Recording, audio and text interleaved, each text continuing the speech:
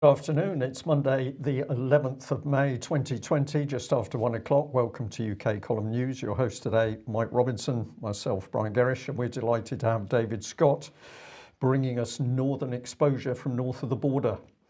Stats, Mike. Yeah, I don't know how many more days we're going to do this because, well, anyway, I've reduced it to this. There's really no point talking about the number of global cases anymore because, in fact, the number of people that have been infected by this is much broader than just the statistics. But if we look at the deaths, 248,641, and just to put that in a little bit of perspective, that's 0.004% of the global population.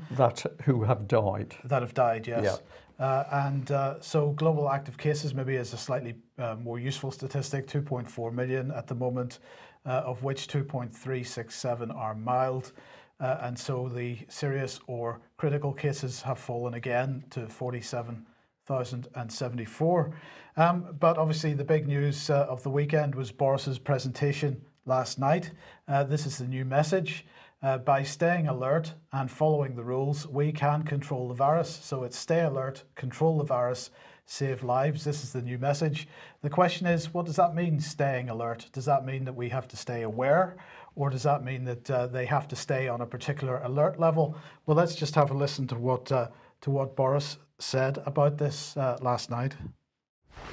And to chart our progress and to avoid going back to square one, we're establishing a new COVID alert system run by a new joint biosecurity centre. And that COVID alert level will be determined primarily by R and the number of coronavirus cases, and in turn, that COVID alert level will tell us how tough we have to be in our social distancing measures. The lower the level, the fewer the measures, the higher the level, the tougher and stricter we will have to be. There will be 5 alert levels. Level 1 means the disease is no longer present in the UK, and level 5 is the most critical, the kind of situation we could have had if the NHS had been overwhelmed. Over the period of the lockdown, we've been in level 4, and it's thanks to your sacrifice we're now in a position to begin to move in steps to level 3. And as we go, everyone will have a role to play in keeping the R down. Okay, so we're going to keep the R down. So let's just briefly have a look at the 5 levels and what these mean. So here we go. Basically, we've got infection spreading at a dangerous rate. The virus not contained. The virus contained. That's level 3. Virus in decline. For some reason, the fonts haven't worked on the live presentation, so I do apologise for that. Level 1 means no transmission of the virus. So R greater than 1 at level 5, NHS overwhelmed, hospitals overwhelmed is how they're sort of describing this. And that would result in full lockdown, Nightingale hospitals to reopen. At level 4, R still greater than 1 in some, but only in some areas of the UK. Hospitals not overwhelmed, and we would be back into lockdown. When R is less than 1, which is level 3, that would mean that we would have a partial lifting of the lockdown. So they're saying they're saying that we are in level 4 at the moment, but we're going to head in the general direction of level 3 over a period of time. So these aren't individual steps. In other words, there are multiple steps between each of these levels. So then level 2, shops and offices reopen, social distancing would be in place, and the vulnerable would stay at home. So bearing in mind, we're only starting to make the first tentative steps towards level 3. It's looking like people that are vulnerable, older people, are certainly going to be in lockdown for a very, very long period of time. Will they ever get out? That's the question. Return of sporting events at level 1, only likely with a vaccine. So is basically what they're coming to. But my question then is this. Boris there talking about R. But what is R? This is the question. What is R? Now, in his speech there, he showed a graphic which said R is the infection rate. But no, the infection rate is R0. So what is R? And my question, David, if I can bring you into the program straight away, is, Have they redefined what infection rate is to call it R, because maybe they think that R0 is too complicated a figure for the general public? Or are they, in fact, have they redefined something here which they're not necessarily telling us about? I think they simplified the language, because I've been watching this sort of description coming places like the Independent. Always you can rely on the Independent to give the government totalitarian view of the world, and they're talking about R as the number of people that a person with the infection gives the infection to, and the reason that 1 is the critical number is if it's less than 1, then the infection rate is declining. The total number of infected people is declining, and so the virus outbreak is said to be in decline. So it seems to be interchangeable. Why they changed the description of it, I'm not at all clear on. Thoughts? Well, I think because the overall aim is that nothing shall be clear to the public, because if nothing is clear, the public remains confused, and in that state they can be given instructions as to what to do and not to do, of which the main instruction is to remain under house arrest, because that's what the UK is under. So I think this is deliberately duplicitous language in order to confuse the population. And if you notice, Boris, I believe he went to a very expensive public school, but apparently in that delivery he could only just manage to read the cue on his screen, and he was delivering as if we're all children. The little swingometer, or no, there was a little thing moving down the number of numbers, and it hesitated. It didn't even move down a whole degree, it hesitated. This is deliberate mind manipulation, and in a minute we're going to show you how real this vicious attack by the UK government on the minds of its population is. So, I mean, David, part of the reason that I'm querying this is, of course, Nicola Sturgeon was asked about R in a news conference. We have a little bit of video here, and then I'd like to get your thoughts on it. The rate of transmission of the virus in Scotland, the R number that you have become used to hearing us talk about, is still too high for any significant change to be safe at this stage. Can you tell us that number? Well, I think several times now, Chris, I've said to you, I can't tell you that number because the experts tell me it's not possible to say with certainty what that is. So the experts have told Nicola Sturgeon that it's not possible to know what that number is. So how are they going to run their traffic light system if they don't know what R0 is, if we're talking about R0 at all? So, you know, this is a pretty spectacular position to be in, David. It is remarkable. This is high quality non-player character thinking from Nicola Sturgeon. We don't know what the number is, but we do know it's too high. And I've been told both of these completely incompatible facts by experts, and I will believe these two incompatible things at the same time, and I will go in front of the nation and with a straight face and not realizing I sound like an idiot, I will tell both of these facts to the press. And the press, because they're heavily controlled and you don't get to ask follow-up questions in Scotland, the mic goes off after one question, the press will just have to take it. Okay, so where does that leave us, Brian? Well, where it leaves us, Mike, is understanding what's really happening in government. And I'm going to say Nicola Sturgeon is no different from the rest of the Westminster backbenchers, because they do not have a clue what is going on in their own government. Now let's jump back to last Monday when UK Column had an exclusive. Whistleblower at pretty high level in Westminster had told us that the whole thing about lockdown is that the government did not want to release lockdown because whilst the population are locked up, it gave the government the opportunity to repurpose government. So it was an extraordinary, lockdown was seen as an extraordinary opportunity not to reopen 50 to 60% of what each company does. And then it said, so why reopen schools, care homes, coal-fired power stations? Don't reopen any of them. They are garbage. They're yesterday's technology. They're polluting. They're toxic. They're badly organised. You don't reopen them. And the individual went on to say that if huge amounts of money was to be brought to bear, £240 billion, increasing debt by 7 times, it was pointless reopening all the old stuff. Now was the time to, quote, reinvent society. So this person, who was able to talk at very high level with very senior members of the civil service and the government, said the government did not want to reopen the country because while the country was locked down, this whole reinvention, repurposing, transformation policy of government could go ahead at speed. And of course, a major part of it was introducing AI right the way across the civil service, which is going to result in thousands of job losses.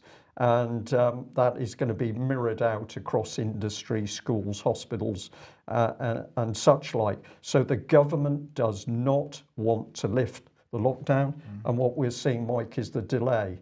So let's come back to this one. We use this as our headline for giving our exclusive last Monday, but we're going to now say that Boris Johnson is coercing the UK public to accept COVID-19 house arrest, because that's what it is. It isn't lockdown. We're locked up in our houses, and if you're elderly, you're going to be locked up in your house for many months to come. Now, the coercing is not UK Column words, as you'll see in a minute, but just so that we know what coercion is, it's the practice of forcing another party to act in a, quote, involuntary manner by use of threats or force. Now, let's take our minds back to this diagram, which UK Column produced, showing that Bill Gates was absolutely central to every single piece of policy around COVID lockdown and the desire to get those vaccines in. And you've just shown, Mike, that they are still after getting Bill Gates vaccines to everybody in the country before we're free. But this is the bit we need to concentrate on, the Scientific Advisory Group for Emergency, SAGE. And what have we got to report? Well, we were given 2 days ago an internal document from SAGE, and let's have a look at what it is talking about. It's dated the 26th of March 2020. The headline is Options for Increasing Adherence to Social Distancing Measures. Question to be addressed: what are the options for increasing that adherence? The paper addresses 2 distancing measures: general social distancing by everyone and shielding vulnerable people for at least 12 weeks. So there's part of your answer, Mike. It's clearly known inside SAGE that they're not going to let elderly people out of their homes. And this is the note at the end of the document so that people know we're dealing in factual documents here. This paper was prepared by SAGE's Behavioural Science Subgroup, SPI-B, for discussion at SAGE 18 on the 23rd of March. Now, we've taken some damning excerpts out of this document, but it's real, and my goodness, this is so dangerous. So here's the government talking about persuasion, perceived threat. A substantial number of people do not feel sufficiently personally threatened. It could be that they're reassured by the low death rate in their demographic group, although levels of concern may be rising. And what does it go on to say there in bold? The perceived level of personal threat needs to be, quote, increased amongst those who are complacent, using hard-hitting emotional messaging. To be effective, this must also empower people by making clear the actions they can take to reduce the threat.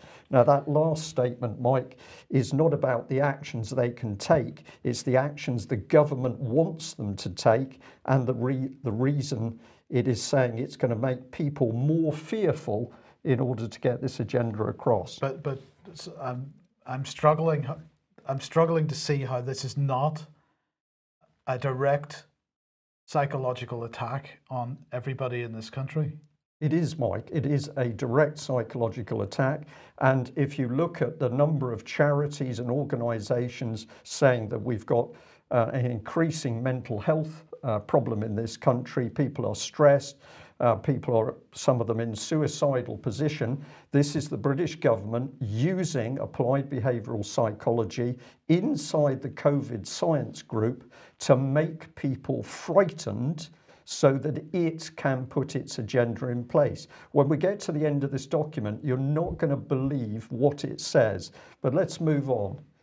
So here we've got part of a table which appears at the end of the document. It's called APEASE. That comes from the title of the columns: acceptability, practicability, effectiveness, affordability, spillover effects, and equity. And I'll say to David, I'll come to you on equity in just a moment.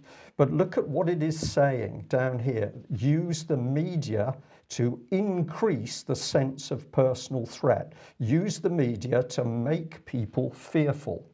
And why do you do that? Well, psychologists have been telling us all weekend, you do that because when people are fearful and stressed, it is easier to use applied behavioural psychology to get them to do what you want. It even admits that this could be harmful, but of course it only describes it as a spillover effect. This is a bit like talking about collateral damage instead of saying thousands of people, innocent people killed in a war.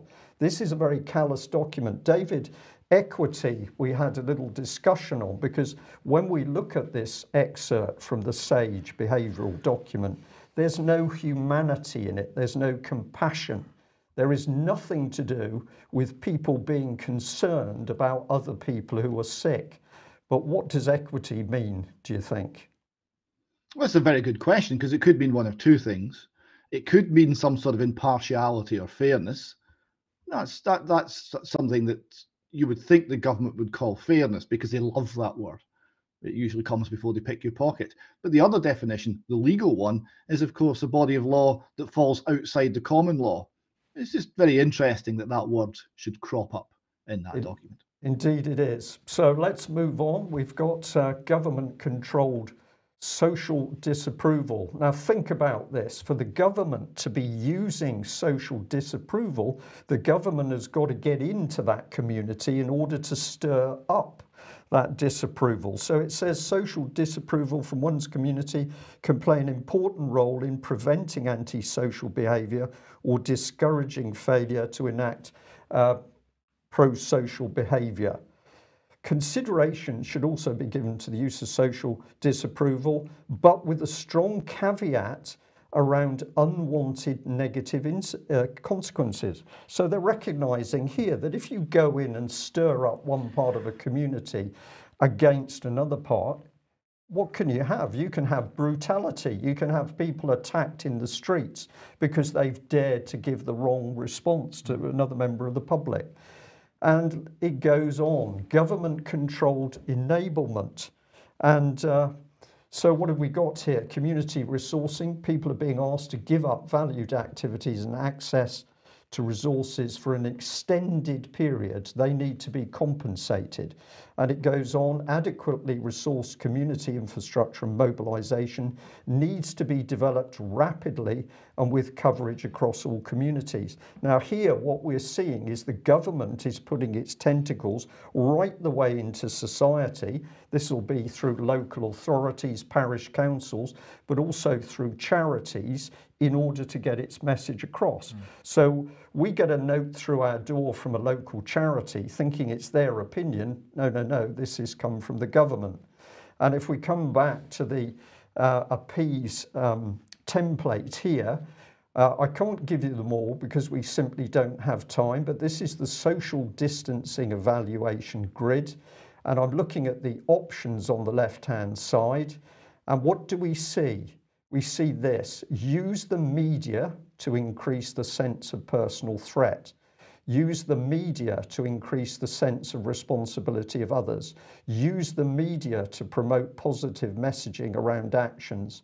Tailor the messaging and use and promote social approval for desired behaviours. This is like something out of communist China. This is Boris Johnson's government using the wider media to use his applied behavioural psychology to keep us locked up.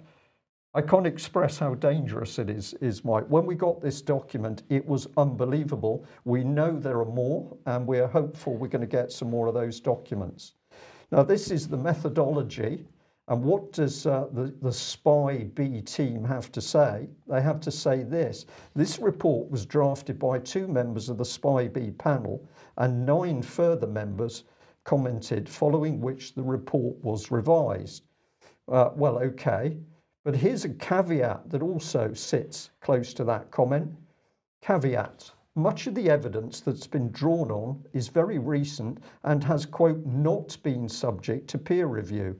In some cases, the source is a Spy B paper that involves expert opinion. This report has been put together rapidly and has been subject to limited scrutiny and review. So we have a team cobbled together, no checks on their work, and what is the result? That the population of UK is to be kept in their houses and the whole of UK industry is to be shut down, producing the worst economic decline in 300 years. Mike, if this wasn't real, you would say, I can't believe this, but this is their own document. Well, it is their own document, and we can see the effects of it because, of course, that document is dated the 22nd of March. We're now in the coming up to the second week of May, and we've seen the effects of this. We've seen the stories that appeared in the press. We've seen the inflammatory headlines, the clickbaity headlines, the headlines designed to instill fear. David, to my mind, this goes beyond just being dangerous. This is a criminal act. It's utterly totalitarian because now everything you think has been manipulated by the government. It's rule by fear, not by reason. Right? It's by fear. And the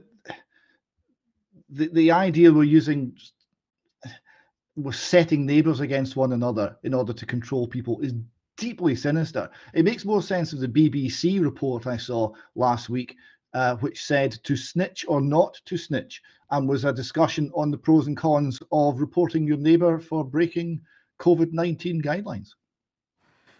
Exactly. And just to ram this home to our audience today, because this is just so important, I bring you back to the government's own document, Mindspace. This is from about 2010.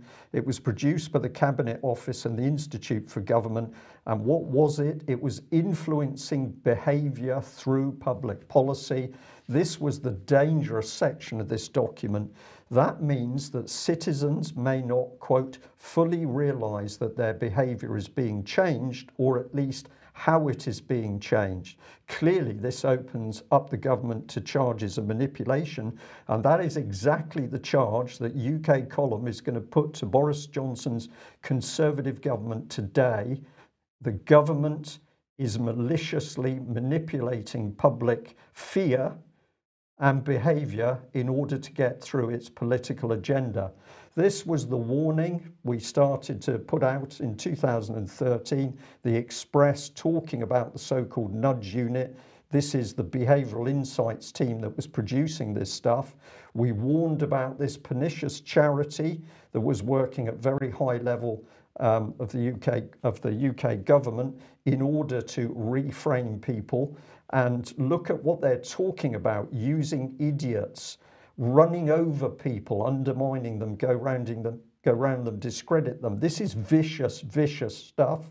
This is clearly applied psychology. It was being done with a charity. But let's get back to SAGE. Who are we interested in that organisation? Well, it's this gentleman, Sir David Halpin, because he is the kingpin from the Behavioural Insights team linked to the Cabinet Office. And we can go back to work that the UK Column did in 2011, where we were warning that around the Conservative government, David Cameron, of course, at the time, but also Francis Maude, the 2 key people, the head of the civil service, Gus O'Donnell, and an advisor, Jeff Mulgam, but also the head of that charity, Julia Middleton. And what were they working on? Sorry, I'll just put that in because Gus O'Donnell was later replaced by Sir Bob Kerslake. What were they working on? Well, they were working in the background with the French government in secret meetings with this gentleman, Olivier Willier, in order to discuss how to use this applied psychology on the minds of the British and French population. And if we take you on down, here is the man that we're interested in. This is Sir David Halpin. Dr. David Halpin, who was the kingpin of this behavioural agenda. And it was first used internally on departments inside government. DEFRA was the key one, a 34 million behavioural change programme, very, very dangerous. But on the right, of course, the objective was to get the British public to obey. And where were they headed for? A complete change of society, which was called Big Society. And of course, Eric Pickles was the big man in charge of communities at that stage. So this was our warning back in 2011 about this French expert in brainwashing, and he's been working at the heart of the British government, except the British public not told. What's the result of this policy? Death. And here was the Mirror's article saying that between 7,500 and 17,500 elderly people have died as a result of this vicious applied behavioural psychology. Now, is Hancock the fool guy because he's the one taking the heat, and the people behind the scenes repurposing the government are the key ones? Let's ask the question. The Boris Johnson Conservative government is lying over the COVID-19 statistics. We know why, to create an agenda of fear. Why is that happening? Well, it's to enhance the effectiveness of applied behavioural psychology on the population and to bring in a repurposed society, economy, government and constitution. This is malfeasance in public office. That is a criminal offence. The killing of elderly people, many people would say, is purely murder. David, I'm going to stop because this is so outrageous, it's almost difficult to report. It is, and it's been coming for a long time. It's fascinating that the Column was covering this all those years ago, and we're now seeing the actual laying out of the process, or the fruition of the process of changing the way people think. Now, going a little bit further back in time, this in fact started back in the 20s with Edward Bernays, who invented propaganda and public relations. And I thought it'd be good to finish this section on a quote from him. He said in his piece Propaganda from 1928, "The conscious and intelligent manipulation of the organized habits and opinions of the masses is an important element in democratic society. Those who manipulate this unseen mechanism of society constitute an invisible government, which is the true ruling power of our country." So there we have it. An invisible government is controlling us all right now, if we let them. Absolutely. Now, David, obviously the old message was stay at home, protect the NHS, save lives. The new message, the new propaganda is stay alert, control the virus, save lives. You noticed something, or at least when we were discussing this earlier, you were highlighting one particular aspect of these two little graphics here. Yes, the colour change. What does red mean? Red means stop. But the new slogan is surrounded by little green arrows and ticks. And what does green mean? Well, green means go. Well, it absolutely does. And of course, looking at all the commentary out there today, most of the commentary is about the confusion of Boris's message and whether where to go, or where to stop, or where to stay in, or where to go out, or where to start work, or where to stop work. And it's very unclear exactly what the situation is. So let's just come back to Boris for a second. He said, and from this Wednesday, we want to encourage people to take more and even unlimited amounts of outdoor exercise. He said you can sit in the sun in your local park, you can drive to other destinations, you can even play sports, but only with members of your own household. So I was just wondering, is this an acknowledgement that perhaps they got something wrong by not allowing people out, but to a certain degree? But anyway, we're allowed out to sit in the sun now. However, you must obey the rules on social distancing, and to enforce those rules, we will increase the fines for the small minority who can break them. So I'm posing a question to you, David. Now, you can agree with it or disagree with it as you see fit, but is the confusion, bearing in mind what we've just seen from Brian, is the confusion over Boris's message intentional? I think it is. And is it designed, in fact, to encourage people to, in inverted commas, break the rules and therefore end up on the receiving end of a fairly draconian police response? We'll come to some draconian police response just shortly. We're seeing this all around the world, including, very concerningly, from Australia. I don't think that anything they're doing here is accidental. I think that Brian's piece showed that it's planned, it's intentional, and it's to change people's behaviour. So why would you tell people one thing and essentially the police force another? It does seem designed to cause conflict. And the idea that, well, you can go out into the park, but if you're doing something wrong, not defined, we'll fine you all the most severely, even though it's not really fines we're talking about. We'll come to that in News Extra. It seems to be also to leave people with a sense of unease. Maybe that's the concept they're trying to get across.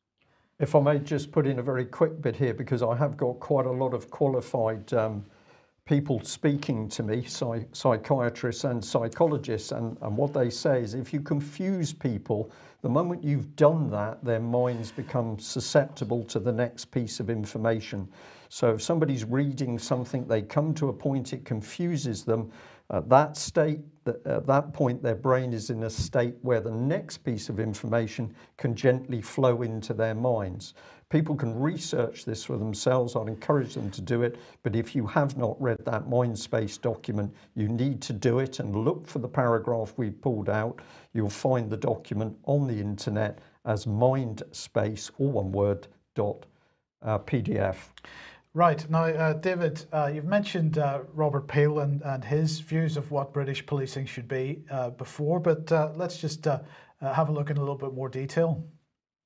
Yes, I was really struck by this. Someone sent me this on Twitter, and thank you very much for it. It's the rules, of 9 of them. Principles of Law Enforcement, 1829. How far we've fallen from this. I'll just read 1 or 2. 1, the basic mission for which police exist is to prevent crime and disorder as an alternative to the repression of crime and disorder by military force and severity of legal punishment. The ability of the police to perform their duties is dependent upon public approval of police existence, actions, behaviour, and the ability of the police to secure and maintain public respect. Police must ensure the willing cooperation of the public and voluntary observance of the law to be able to secure and maintain public respect. We're not talking about voluntary anything anymore. We're talking about deception, if you're lucky, and coercion if you're not. Peel goes on. He said the police should use physical force to the extent necessary to secure observance of the law or restore order only when the exercise of persuasion, advice, and warning is found to be insufficient. He said the police at all times should maintain a relationship with the public that gives reality to the historic tradition that the police are the public and the public are the police. The police are only members of the public who are paid to give full-time attention to duties which are incumbent upon every citizen in the intent of community welfare. That is wonderful. That is what policing was in this country. But policing now is something else. And I'm suggesting that policing now is what's defined here by the Cambridge Dictionary as the police state. They say a country in which the government uses the police to severely limit people's freedom. Is that not where we are? I think it is, absolutely. Well, look, David, we've got a little bit of video, which I think we'll leave for extra time, if you don't mind. I know you would have been keen to have that put out on the main program, but we've only got 10 minutes left, so we need to move on. Brian, well, just before we come back to Brian, let's just mention, if you would like to support the UK Column, if you like the work that we do, then please head over to ukcolumn.org/community. There are options to help us out there, and that would be very much appreciated. But Brian, we had a fantastic AV11 event over the weekend. Yeah, just excellent, and it only occurred because the AV team was so brilliant at working in the background, mainly with yourself, I have to say, because of course it was live streamed. This was a very complicated exercise, but it went very well. The speaker's brilliant, and many people are saying, oh my goodness, now I understand all the things going on. So COVID was covered, the behavioural abuse by the UK government was there.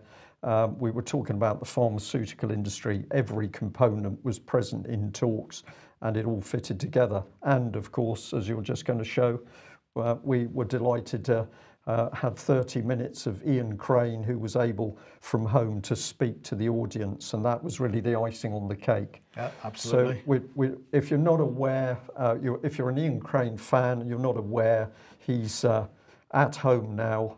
He's recovering from the operations, but he still has to deal with his underlying condition. But he was certainly all there in a mental sense. Brilliant. Yes. Now, something that I've been a point I've been trying to make for quite a number of years ago, just my opinion, is over the issue of human rights. And the reason is this, because these are your human rights at the point of initiation, i.e. it's a blank page, you don't have any. Now you compare and contrast that with the idea of unalienable God-given rights, because it's quite a different thing. So if we look at human rights here, let's give a few: the right to life, the right to freedom of speech, the right to freedom of assembly, the right to protest, and so on. The problem with this is, because it begins with a blank page, of course, these rights can disappear again at the whim of whomever is in charge. So if we compare that with the idea of unalienable God-given rights, this basically sums up the position: thou shalt not. So in other words, you are unlimited, you have unlimited rights, your rights are presumed, they are untouchable, they are only limited by thou shalt not. Now, how does this work with British common law? Well, in fact, the case law is Entick versus Carrington, 1675, which confirms the principle that the individual may do anything but that which is forbidden by law. So the individual has unlimited rights except where the law says they can't do X, Y, or Z. And we compare that with the situation with the state. The state may do nothing except that which is permitted by law. Now, what we're seeing increasingly over the last few years is the state is taking on the position of the individual and assuming that it has the right to do anything, including limiting your human rights. So this is a situation under the British common law system, and all common law countries, humans are presumed to have unlimited, well, not unlimited, but unalienable God-given rights limited by law. Now, so where does that leave us? This leaves us in the position, well, let's look at this particular document, legislating for the relaxation of the lockdown. Over the last lot of years, we've seen our God-given rights being replaced with the idea of human rights. The presumption then has been taken away that our rights come from some other source than the government. And now we have this type of thing. Now, this is by Sir Stephen Laws. Stephen Laws was basically the man who wrote the legislation for the government's chief counsel between 2010 and 2016. And this is what he's saying in this document that he's written for Policy Exchange. First of all, a situation of this sort involves a need, this is COVID-19, involves a need for individuals to sacrifice some of their freedoms and liberties, if only because their individual interest in the maintenance and stability of the society to which they belong needs to be given the highest priority.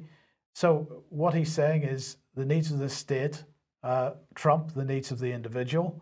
And then he goes on to say this: the government should look again at a derogation from the ECHR, that's the European Convention on Human Rights, until the end of the crisis, although that may involve more risk rather than less.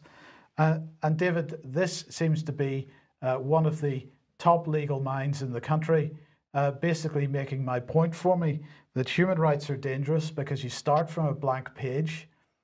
There is an assumption that there is no higher power in the universe than another human being, which means that society confers that power onto a human being who is supposed to be equal to us all under the law, but in fact put themselves above us by deciding what our rights are and what our rights aren't. So if we're discussing dangerous situations on this program, we seem to have hit another one here. Absolutely, and we're seeing the reversal of truth constantly.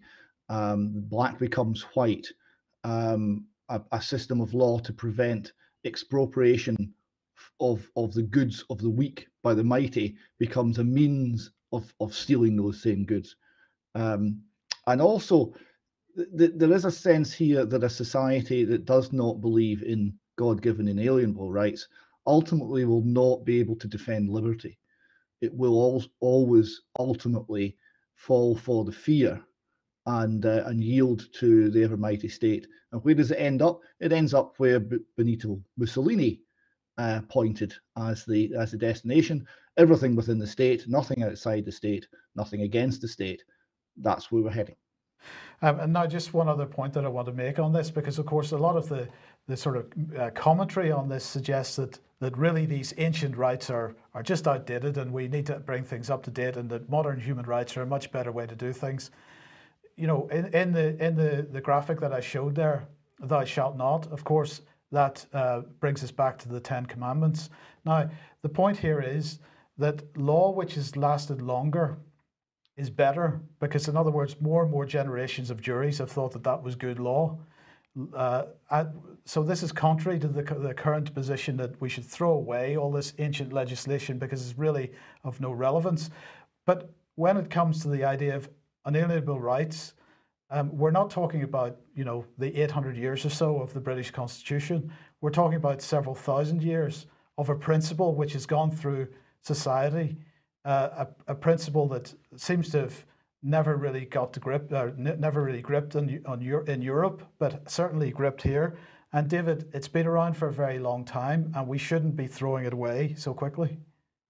It did not, and this is going to be the subject of a series of articles in the column just very shortly on the common law and what it is and what it means to have the love of that law in your heart.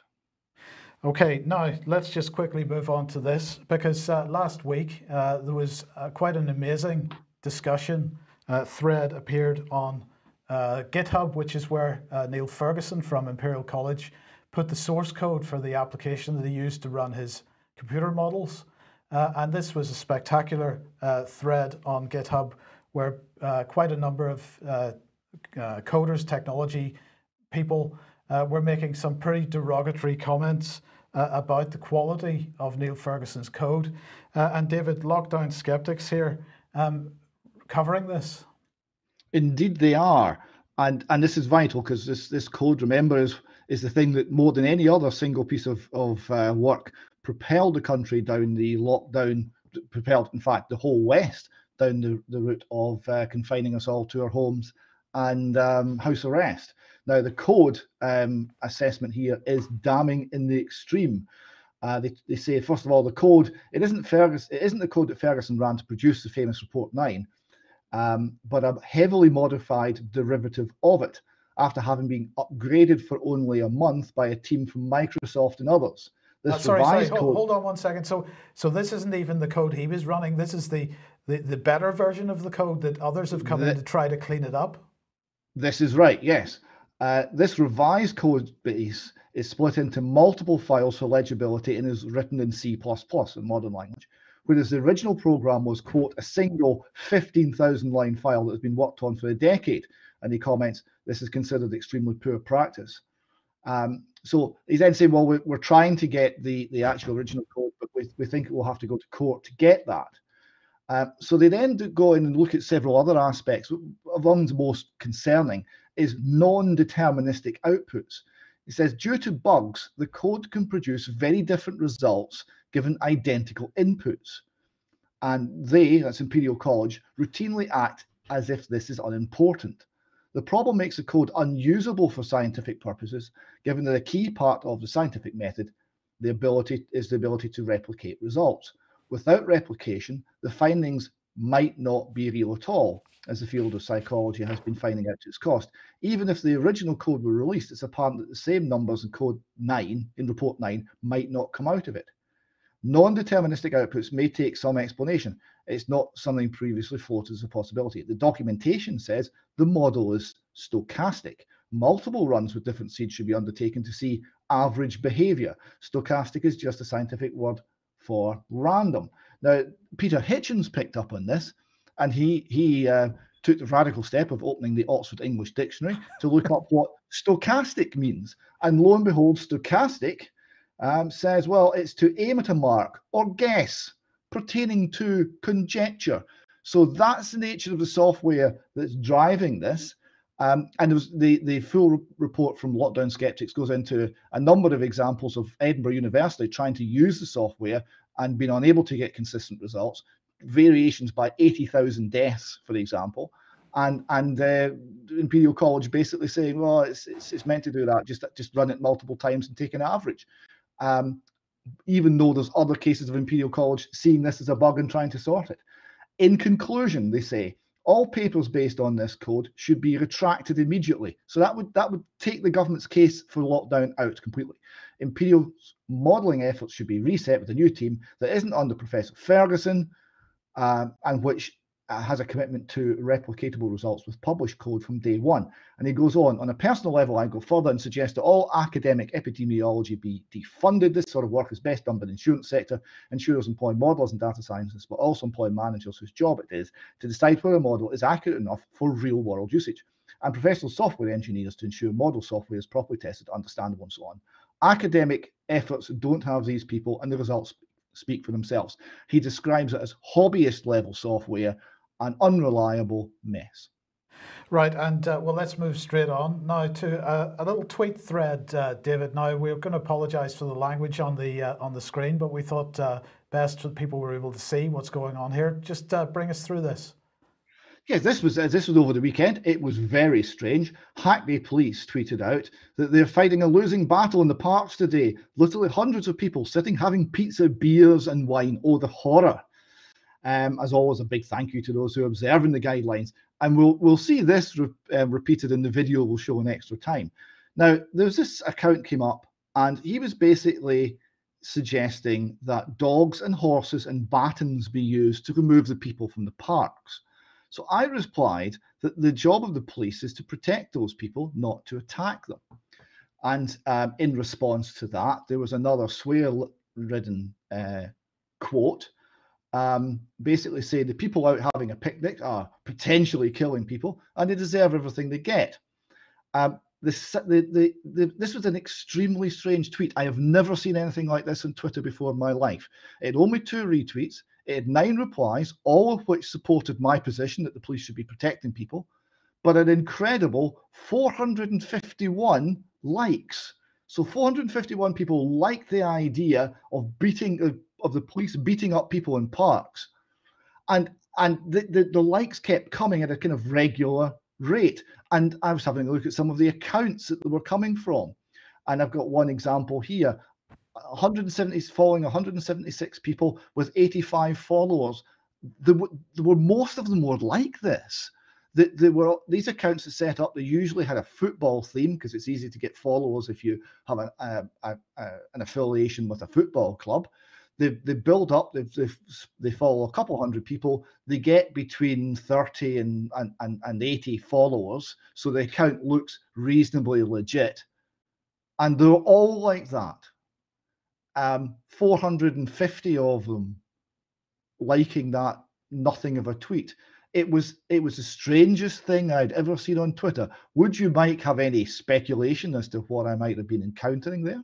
Well, in the chat box, they're already speculating that you were on the receiving end of some 77th Brigade activity. Could it be that that's the gallant 77th Brigade doing their stuff? David, cut in. They are not paying the 77 Brigade salaries and the Google salaries, because Google and 77 Brigade are integrated, they're not paying those salaries for the people to sit there doing nothing.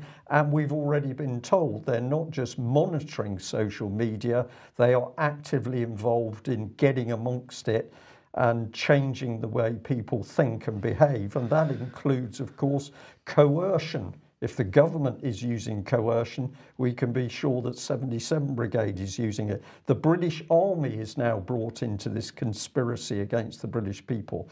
If you're listening from overseas, 2020, we are describing a military supported dictatorship operating, not installing itself, but operating itself in the UK.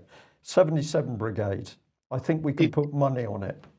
If that's 77th Brigade, right, and I think it is legitimate to think that it probably is, then 77th Brigade are now going on social media and advocating that the police should use violence against peaceful people. And if that's the case, that is a new law. Well, I'll just add to that information that we've had, which we can't substantiate, but it was very interesting information, suggested that 77 Brigade was already trying tricks to threaten and warn off people. I think we're going to get further information about dirty tactics like that in the future, but we'll see. Well, speaking of the military, they seem to be surrounding Nicola Sturgeon here, but I suspect they're not attempting to arrest her or murder her in her bed. David, what on earth is going on? This is VE Day Oh, I see. celebrations, and Nicola's there. It just struck me that this was profoundly North Korean. Nicola's there front and center, framed by the military. She doesn't know quite what to do, so she's looking sad and down because she thinks that's what you do at military events. And with the police in the background, and it was just the most North Korean thing I've seen the Scottish Government stage, and I thought it was just worth commenting on it. Now, there is, of course, something more going on military matters in Scotland.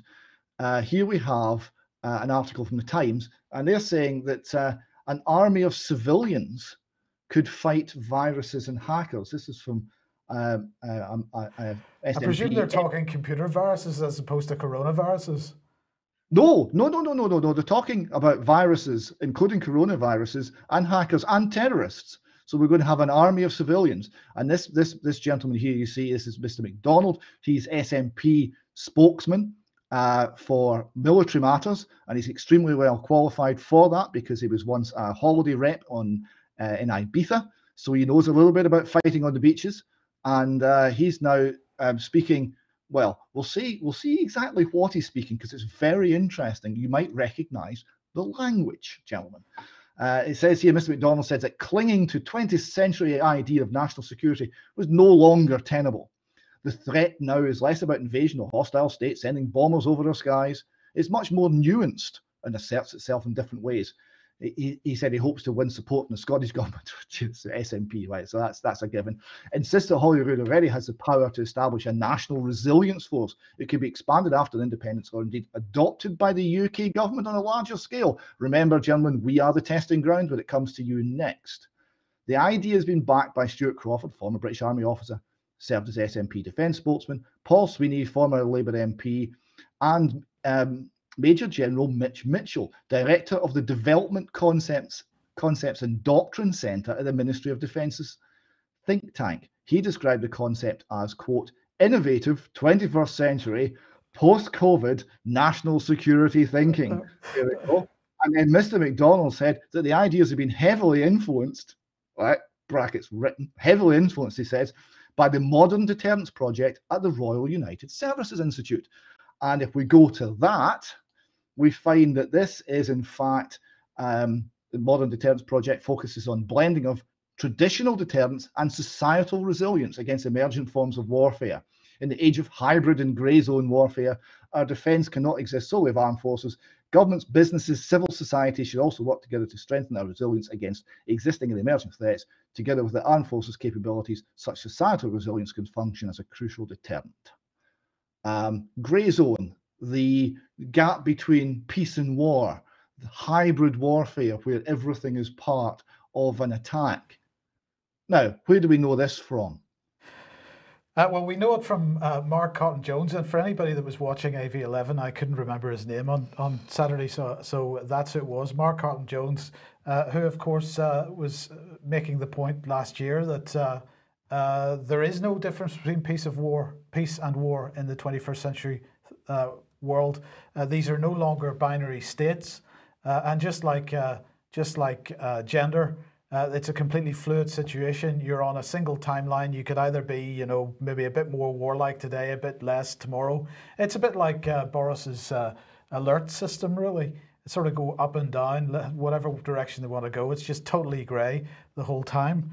But Brian, what's the Queen doing in the present circumstances? Because obviously she's over 70 and probably... She's not going to be doing anything ever again, Mike, because the Mail's headline here's got it. Queen may never return to frontline duties. Monarch 94 could remain quarantined in Windsor indefinitely until a vaccine is found. We're really being told what's coming on here. Yes, absolutely. But of course, that headline implies that she's going to be inside the whole time. But Windsor, she's not going to be stuck in the house. She can sit in the park, and if the police don't see her sitting too close to her family, she's going to be okay. But really, this article is seeding in the public that we're not going to see the monarch again. It says she may appear on a video link or something. But look at how long she's going to be there until... Who? Bill Gates. Until Mr. Gates' vaccine empire can get his flawed products out. And we know now that he's looking at trillions in profit. You simply multiply the world population by £477 because that's how much he's going to charge. So we're not going to have a monarchy until Mr. Bill Gates can make enough profit. I'll leave people to think about it. The constitutional issues are astonishing. But we don't need to worry, Brian, because GP Frontline magazine here has got this front page. And David, this is quite an incredible image. Yes, this is, again, borrowing from the Second World War imagery. There was a woman with a wrench making aircraft engines to help fight the Nazis. Well, now we've got the same imagery here. And it's the NHS is the new army and the new God and the new everything. Yeah, so the people that are listening rather than watching, it is a nurse with a mask on, looking extremely aggressive, squishing a coronavirus in her fist and holding her bicep up.